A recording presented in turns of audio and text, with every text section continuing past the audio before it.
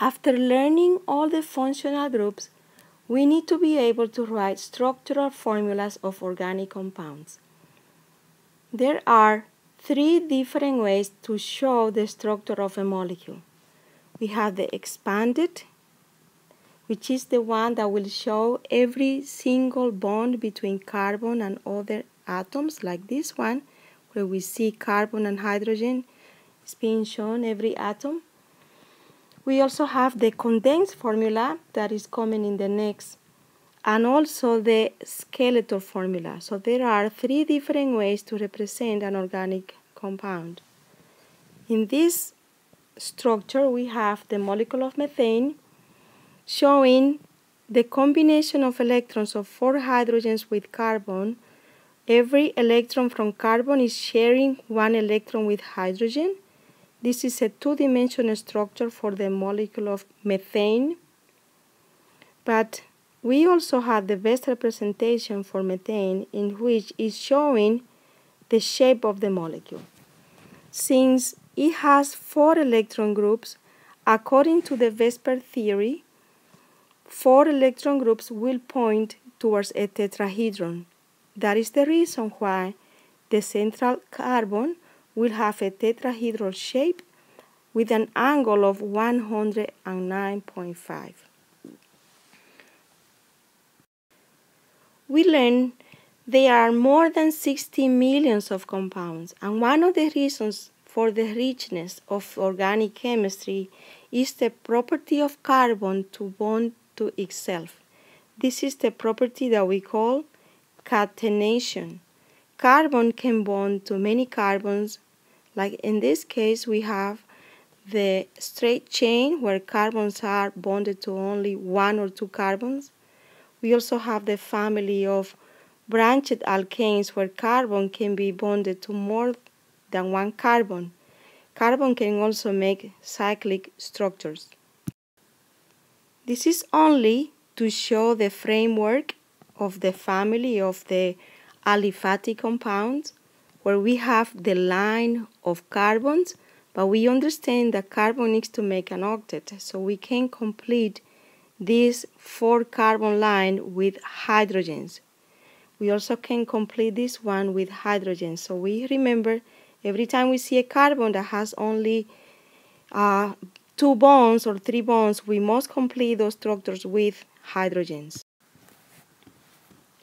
In the condensed formula, the hydrogens bonded to carbon are grouped, and the subscripts indicate how many hydrogens are bonded to that particular carbon. For example, we can group 3 hydrogens, 1, 2, 3 hydrogens here to make a condensed structure. We have condensed these 2 here.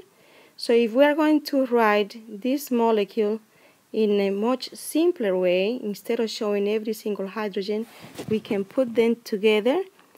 Those 3 hydrogens are bonded to the end carbon. This is only 1, 2, 2, and 3. So this molecule has 6 carbons, but the subscript is indicating that those hydrogens are bonded to the carbon right next to it. Let us practice a little more. Let's transform this expanded formula into condensed formulas. So we see carbons with 3 hydrogens bonded. Place the hydrogen and the subscripts. This central carbon has only 1 hydrogen, so we place it right next to it. We do the same for this one.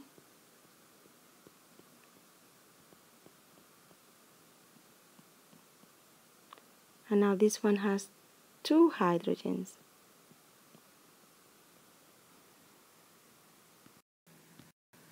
There is a simpler way to represent organic compounds, and that is what we call the skeletal structures. In these formulas, the carbons are not going to be shown. Only lines, angles are representing the carbon-carbon bond. So here we have 1 carbon-carbon bond, and the 3 hydrogens that are supposed to be around this last end carbon are understood to be there to fulfill the octet of carbon. So I have one here just to show, but it's supposed to be without. We also have where two lines meet, we have two hydrogens bonded to this carbon. So there is a carbon here, but I'm not showing that. Where three lines meet, there is a CH group. That means we have three lines. In these three lines, we will have a CH3 will be in here. This is a CH. Every time that we see three lines that meet, that means that we have three single bonds attached to one carbon. And when we have four lines that meet, I call that like the letter X, is where we have a carbon that has no hydrogens attached. Let's convert some expanded structures into skeletal form. This one is the molecule of isobutane. This is isobutane. It has 4 carbons, so we need to make a zigzag for the hydrocarbon chain. Is 3 carbons long. So we have 3 carbons long and only 1 branch. So if we see the molecule of isobutane has 3 methyl groups that are not shown after it is in the skeletal form. So it will be this way. The second molecule is, this one is 1, 2, 3, 4, 5 carbons long. So we make the zigzag for 5 carbons and it will have 1 branch. Let's practice a little more of the skeletal formula. The first molecule we see is a cyclic alkane or cycloalkane. We can build that easily. Now this molecule is 5 carbons long. You can see 5 carbons in a line. This is also 5 carbons long. And this one is 6 carbons long. We can see here the length of the hydrocarbon has become a zigzag. Now we need to put the alkyl substituents or the branches. For this one that has an alkyl group in this position, which is this CH3. Now on this one, it is a 2 carbons long alkyl group. It also has another branch, so it has 2 branches, which is this methyl group.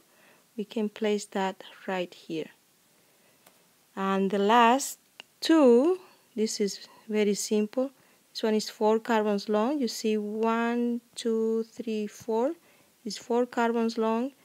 This one is 5 and it has 1, 2, and 3 alkyl substituents. So we can place them in the right position, 1, 2, and 3.